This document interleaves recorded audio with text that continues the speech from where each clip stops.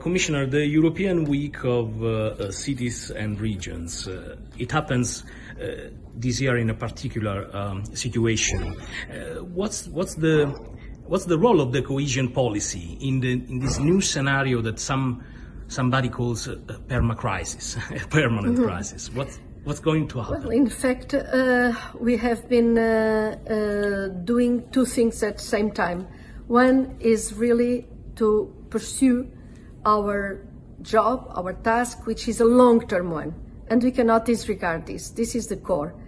But at the same time, addressing some of the critical issues through this long-term policy. Namely, we give a privilege to energy-saving investments, to investments that really are in conformity with the new requirements for being less dependent on imported fuels that have been creating, as you know, lots of problems for us. And so, in fact, we think the way to address energy problems and other problems is to increase the resilience of our society, of our economy, and of our territories.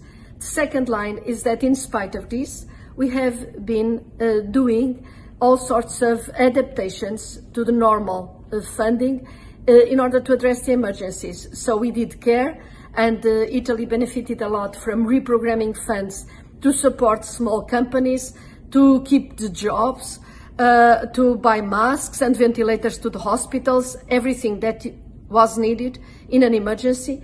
Then we created a second flexibility in order for regions and localities to be able to accommodate the Ukrainian citizens fleeing from the Russian invasion. And now we'll see if we can do something also in relation to the excessive cost of energy. But in fact, we have got to go back to our core business, and our core business is in